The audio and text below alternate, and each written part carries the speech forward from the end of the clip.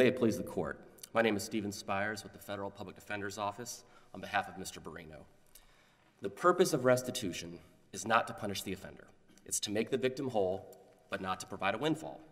Here, however, the government obtained $48 million in aggregate restitution awards for a fraud offense that by its own account caused at most a $25 million loss. That was error, and it resulted in an award that exceeded the maximum authorized by the statute. Now, this appeal includes a number of reversible errors, but in my limited time, I'd like to focus on the most basic and troubling error. First, why don't you address whether the error was waived here or forfeited? Certainly. Failure to raise the MVRA properly. Certainly, Your Honor. So the government, in their briefing, focused a lot on the terms of the appeal waiver to claim that Mr. Borino somehow invited error or waived any error, any argument that restitution did not apply. And I think the government is really overreading what is pretty standard language in a plea agreement where the defendant acknowledges the laws and acknowledges that the parties are making promises in accordance with the law and that the district court will impose a sentence in accordance with the law. But that's different than a defendant agreeing to pay a certain amount of restitution. I think in the Williams case that was cited by the government, the defendant specifically stipulated, I will pay a certain amount, a dollar amount of restitution, and then later on appeal tried to get out of that. Here, nothing of the sort. Mr. Borino at most acknowledged that this is the law, but the restitution issue was very heavily litigated in district court. So I don't think there was any invited error or waiver. I think the government's really overreading the language in the plea agreement. And then, while I'm speaking about procedural issues, the appeal waiver, Mr. Borino expressly reserved the right to appeal a sentence in excess of a statutory maximum, and that's what he's doing. This court clearly stated in Sharma that an award of restitution greater than a victim's actual loss exceeds the MVRA's statutory maximum. You're contesting the amount that was awarded under the MVRA. You're not contesting, as I understand it, whether MVRA applies or not. Is that a correct statement? Well, a few different issues, Your Honor. On plain error, Mr. Borino is contesting that the MVRA applies at all to his offense of misprision of a felony, because the MVRA's plain language applies to offenses against property by fraud or deceit, not offenses of concealment like misprision. Now, we acknowledge in our briefing that that issue was not raised in the district court and is reviewed for plain error.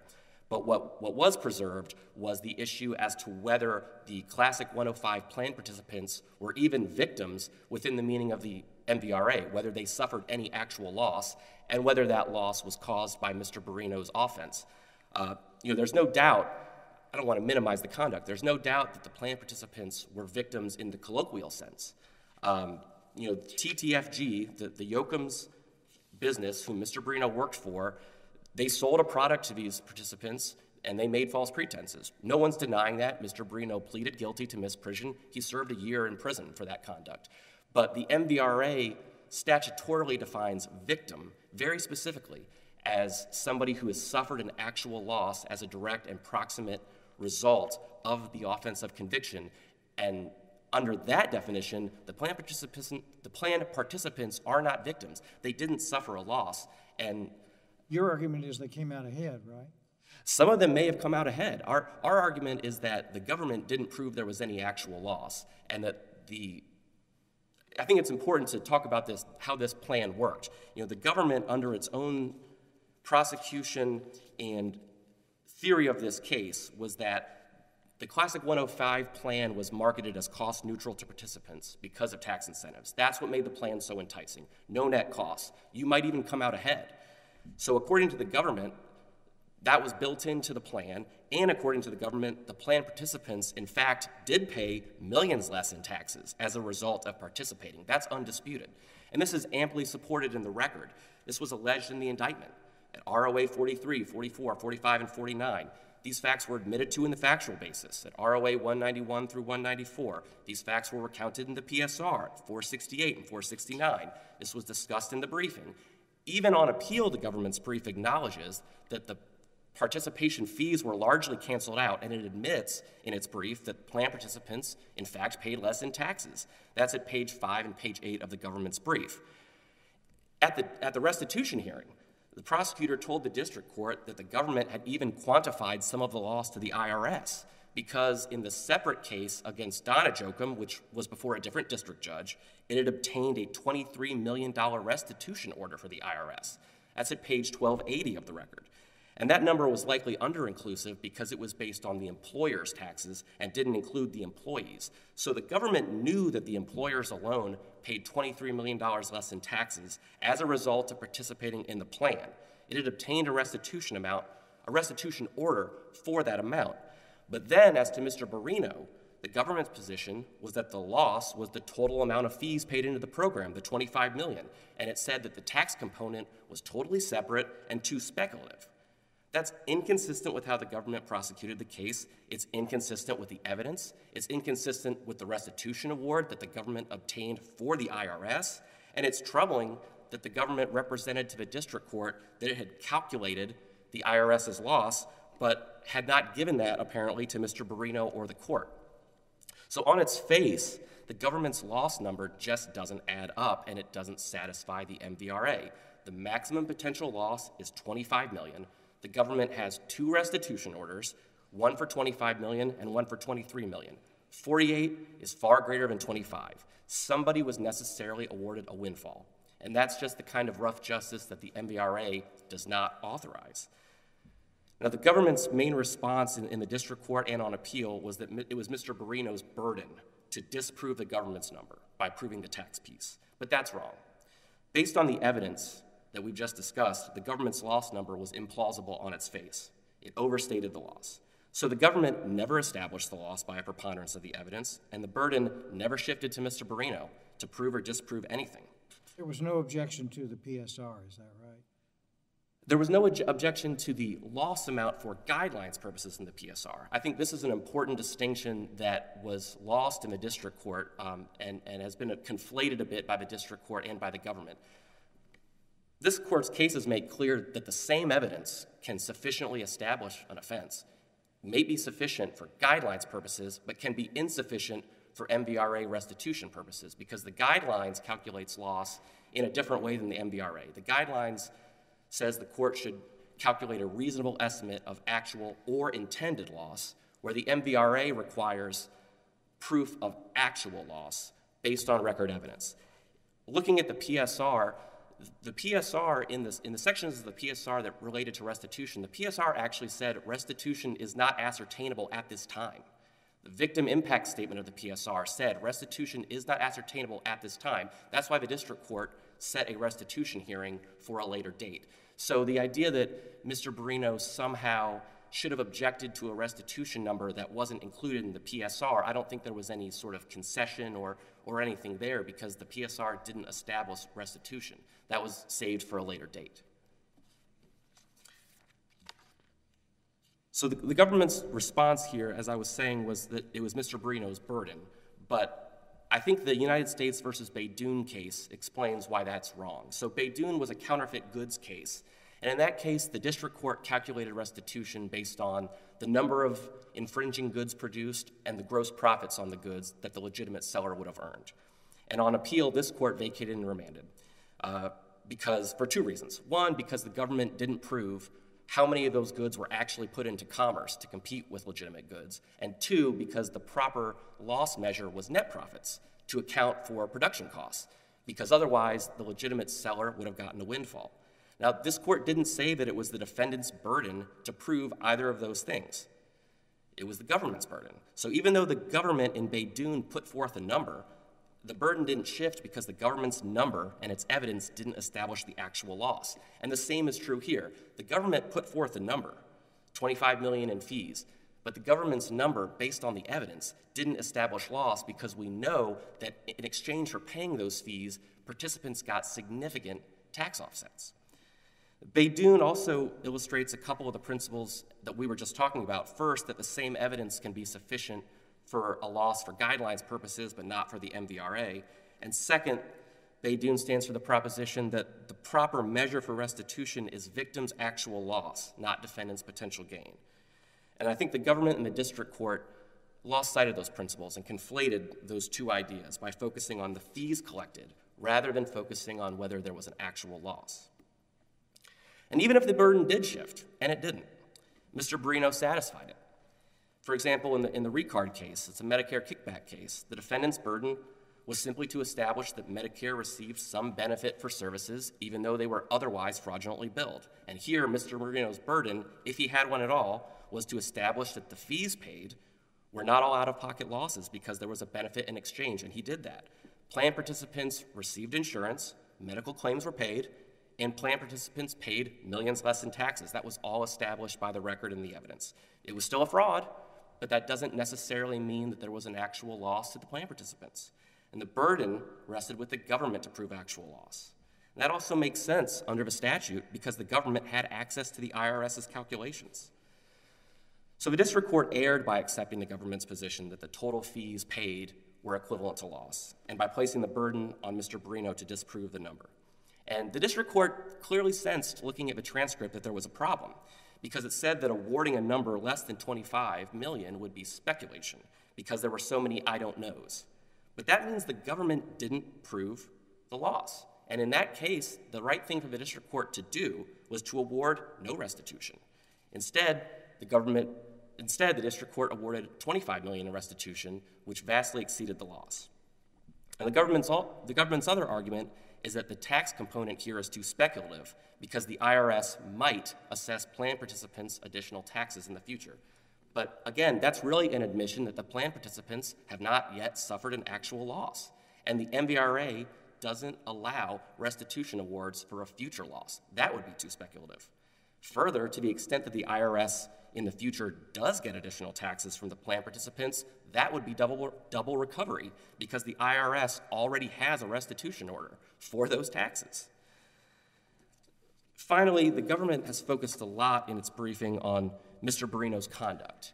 And as I said earlier, there was a fraud here. Mr. Borino pleaded guilty. He went to prison. He took responsibility. But the necessary question here is whether a victim suffered an actual loss.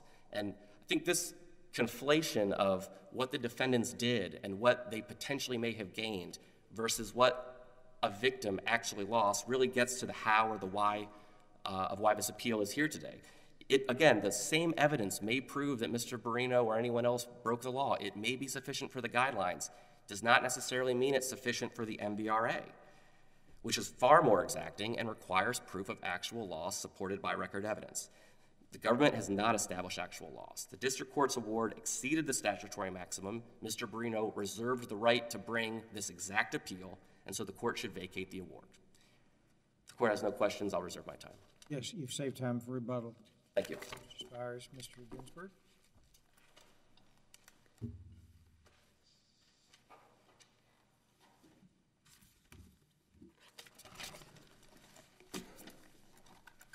Good morning, may it please the court.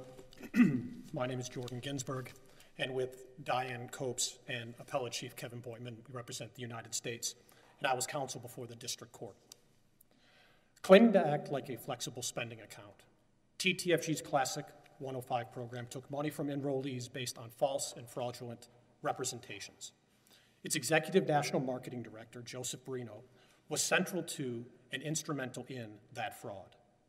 When he pleaded guilty to misprision of wire fraud, Mr. Borino admitted to knowing the representations were false for years, since approximately 2014, September. Counsel, why would you charge an individual with the conspiracy count, and you just emphasized how sprawling this was and how serious it was, conspiracy count 2 through 6, false statements and false representations, 7 and 8. Well, you know, he's been charged, but he's pleading guilty to misprision of felony. Why would he plead? Why would the government accept the plea to misprision? Certainly, Judge Engelhardt. It's the government's belief and contention that the evidence supported conviction on any of those charges at the state and nature of the case at that point. But they would dismiss. The charges were dismissed as part of the plea, right? That's correct. That's correct. And as part of it. But now he's disconnected from the conspiracy. If he only pled guilty to misprision, he's not an active participant in the conspiracy anymore, correct? Legally. He's not pleading guilty to the conspiracy. However, as this court has He's not recognized... pleading guilty to it, it's dismissed. The government dismissed it. It doesn't exist. Correct. However, for purposes of assessing things like the applicability of the MVRA and the nature and the appropriate restitution amount, the court has rejected a categorical approach and does consider what the defendant actually did. So the relevance here, notwithstanding the fact that he pled guilty to misprision of a felony, is to look and focuses on the specific defendant's conduct. And that's relevant to establish why the MVRA applies. And it applies because, as this court recognized in Shaw as well as in Reinhardt, the MVRA, in Reinhardt, it applies to misprision matters. In Shaw, the court noted that a district court could look to the facts and circumstances of the offense of conviction to determine if the MVRA authorizes a restitution order. So yes, Judge Engelhardt, you're correct, he pled guilty to misprision, but nevertheless, the underlying facts are pertinent to establishing that the MVRA played, notwithstanding the fact that Mr. Borino's plea agreement acknowledged the MVRA applied. My question is more geared toward the amount than the application of the MVRA. How do you square what happened in this case with Bailey and Huey and some of these other cases that talk about what the government's burden is on restitution for a misprision? Certainly. So in this matter, the government established the quantifiable, and the district court found the overall quantifiable loss amount. It looked at the temporal scope of Mr. Borino's conduct, and that's where they took into account, the district court took into account the fact that he was first put on notice by virtue of the terms of the misprision factual basis in September of 2014, bringing the loss amount for restitution purposes down from over $25.5 million to $21.5 million, which was the amount that victims paid in administrative fees between the time Mr. Borino knew of the charge, knew that the Classic 105 program was fraud, and the time that the program ended. The court then further, and appropriately so, took into account the amount of claims paid by TTFG, slightly over $287,000, to arrive at an appropriate restitution amount that focused on the temporal scope, result, and nature specifically of Mr. Borino's conduct. And it's important to note that his conduct wasn't, while he pled to a misprision, the factual basis makes clear that his conduct was central to both the facilitation and the perpetuation of the fraud. But it sounds like the government wants to eat its cake and have it too, in the sense that it wants him to be held responsible for the conspiracy that he was alleged to have participated in, but it also wants the benefit of letting him plead to misprision with a much lower sentence in exchange for cooperation. I think Is that a fair statement of what happened? I don't think so, Judge Engelhardt. I think that there were respective benefits in any plea negotiation, and this were one. The defendant received substantial benefits as it relates to a lower guideline sentence, 9-level reduction. So there was a benefit of a incredibly low statutory maximum, which basically eliminated the district judge's ability to sentence him in accordance with what the other conspirators were sentenced to. Isn't that correct? It limited the statutory cap to 3 years. That was one of the benefits that Mr. Borino received as a consequence of this plea. That was the sentence that other defendants received. Ms. Joachim, for he didn't even need a 5K or anything at that point. Ms. Joachim received approximately the same sentence, I believe, in another section of court, slightly a year and a day, I believe. And so there were certainly benefits as a consequence, but those benefits don't change the, under this court's precedent, the relevance of Mr. Borino's underlying conduct, which he acknowledged by signing the factual basis, by not objecting whatsoever to the PSR. And so while there were benefits exchanged, that doesn't change the fact that the court appropriately and accurately relied on precedent, ample precedent, from this court in calculating an appropriate loss amount, restitution amount of just under $21.3 million.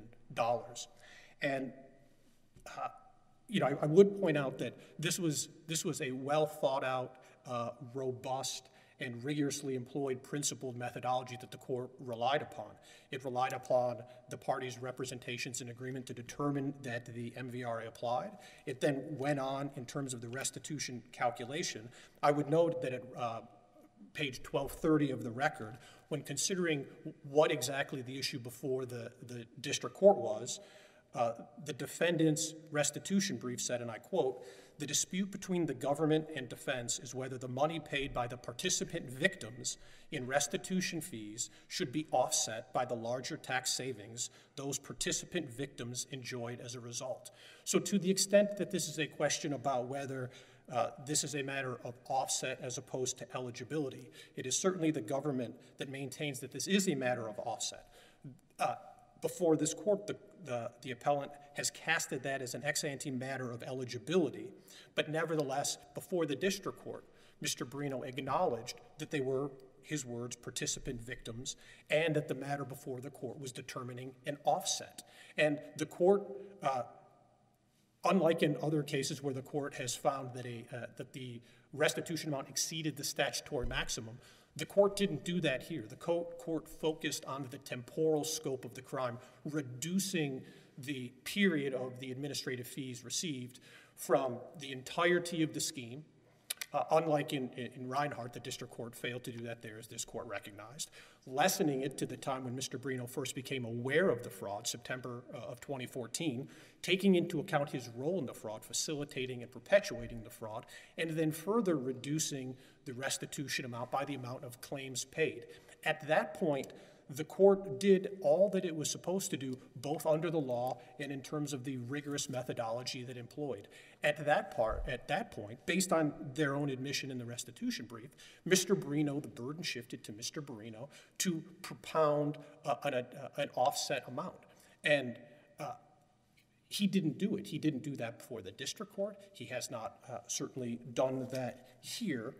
And that harm, so the court did right by this court's precedent in concluding both in terms of burden shifting as well as how to calculate the restitution amount. Now, even if the court were to go beyond the district court's position, and I would say that this matter of offset versus eligibility is important for three reasons. First, it determines the appropriate standard of review when it comes to the issue of restitution calculation. It also affects this burden of proof, this burden shifting that you've already heard about. And it also applies to the waiver applicability, both in terms of the waiver in the plea agreement, as well as the waiver by virtue of the defendant's conduct and representations before the district court. And so I would submit that this is a matter in which the plea agreement waiver, in which Mr. Borino acknowledged the MVRA applied and agreed and acknowledged not to appeal any restitution calculation determinations made by the district court. Those apply, and those apply here. And this is not an exceed statutory maximum case. A number of the cases that the appellant cited in his brief,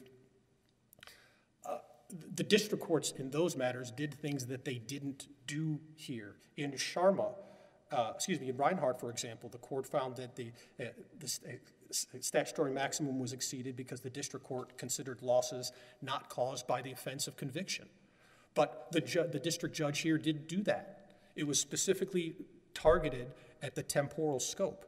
And as this court has recognized in Meredith, not everything is an exceed statutory maximum just because those words get thrown around. Where the court has focused on what constitutes an excess of statutory maximum determination in Reinhardt and others, the district court presumptively took those lessons to heart, maybe even ex ante, and did right by reducing it by the amount of claims paid, as well as by the temporal scope of the specificity of Mr. Borino's conduct.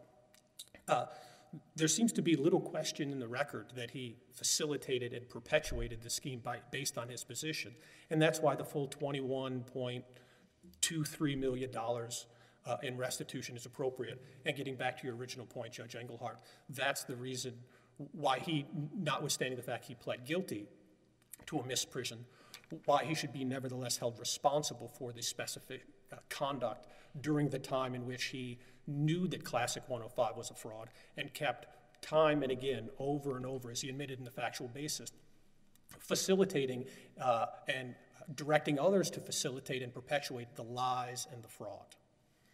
Is it fair to say, and you're free to disagree with me, but is it fair to say that in regard to appeal waivers, that our case law on exceeding the maximum statutory amount is somewhat inconsistent or may need to be revisited, or do you think there's a consistent line of authority that can be relied on? I think the determination of what constitutes in excess of a statutory maximum in preparing has been certainly challenging to follow, but I don't think, Judge Smith, this is the case that requires the court to need to make that sort of overarching determination.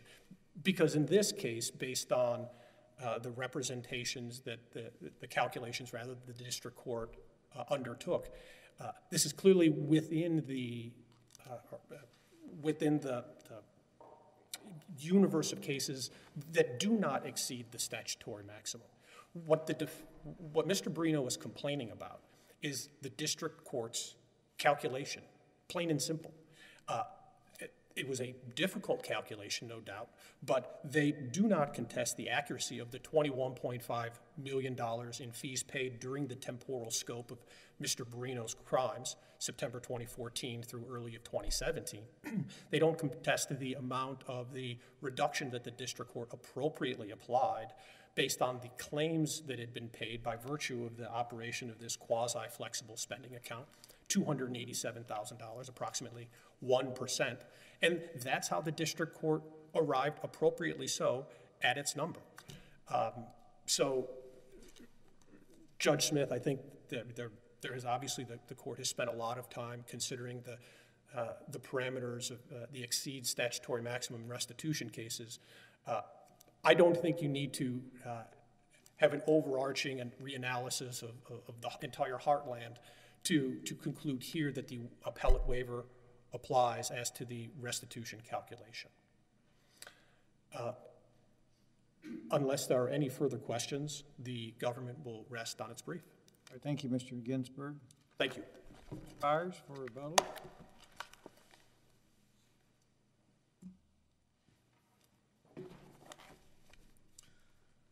Thank you. I think I'd like to start with the Reinhardt case that the government cited throughout the argument here. There were two issues in the Reinhardt case. There were two reasons that the restitution award in that case was erroneous. One was the temporal scope issue, and the government's correct that in this case the district court did properly adjust the restitution award to account for the temporal issue. But the other issue in Reinhardt was that the district court had awarded losses that were not caused by the defendant's offense of conviction. Reinhardt similarly was a misprision case, and the district court held the defendant liable for the entire scope of the conspiracy, but he had pled to misprision. And the exact same thing happened here. The government spent a lot of time talking about the scope of the conspiracy, talking about Mr. Borino's relevant conduct, but that's not what we're interested in when we're looking at the MVRA. We're looking at the losses directly and proximately caused by the offense of conviction, and the offense of conviction here was misprision, not conspiracy. The other issue that I think is important to touch on here is the offset matter. Again, for the reasons we explained in our brief, the government never established that there was a loss. There was never a need for Mr. Borino to establish offsets. Certainly in the district court, the language used might have been, well, the fees paid versus the offsets, but the heart of the matter was the government came forward with a fee amount. Here is what participants paid into the plan. Here's what was paid in medical claims. And then they stopped. And they said, District Judge, you need to make no other calculations or adjustments. But we know that's incorrect because the way that this fraud was alleged, the way it was prosecuted, the way it was proven and admitted to, the plan only worked because it was sold as cost neutral to participants. The plan only worked because they got to take the tax deductions. And the government knows this because the government has calculated the IRS loss and has obtained a restitution award in favor of the IRS from another defendant in another case. To then come into court and say, Mr. Borino, you need to bring forth this IRS data. The government has the data. The government knows what the loss is. There is no burden that ever shifted to Mr. Borino. The government's loss number is implausible on its face, and it exceeded the statutory maximum. Sharma was clear, an amount that exceeds a victim's actual loss is an amount in excess of its statutory maximum. Here, there was no loss. Every dollar of restitution awarded was in excess of the statutory maximum, and this court should vacate. Thank you. All right, thank you, Mr. Spires. Your case is under submission, and the court will take a brief recess before hearing the final two cases.